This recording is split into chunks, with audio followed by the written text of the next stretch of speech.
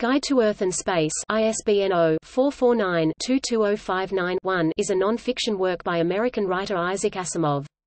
The book differs somewhat in structure from typical literature by presenting its information in the form of answers to a series of questions, presumably posed by the reader. Like many of Asimov's non-fiction pieces, this guide starts with the basics, answering relatively simple to the modern reader questions about the Earth: is it flat, does it spin, is it the center of the universe, etc.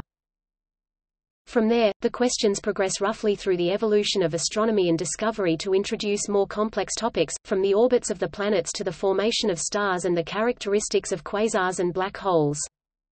Many of the concepts discussed in the latter sections of the books can be compared with those presented in Asimov's 1966 work The Universe, From Flat Earth to Quasar. Furthermore, they serve in several cases to update the state of the art from the intervening 25 years between publications.